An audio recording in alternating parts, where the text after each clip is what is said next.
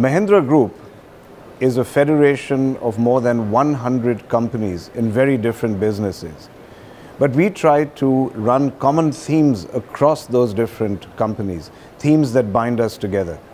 And perhaps one of the most important themes that join us together as one group is our commitment to sustainable practices. And therefore it makes me extremely happy to learn that Mahindra World City Jaipur has been recognized by the C40 initiative for its climate change practices. I'm deeply grateful to Mayor Bloomberg for his leadership in the C40 initiative and for creating a movement that recognizes and incentivizes cities like ours. And of course, my congratulations to all my colleagues who have made this possible. The partnership between the Mahindra Group and Jaipur is a great example of how cities can grow and provide opportunities for people without polluting the planet or worsening the risks we face from climate change.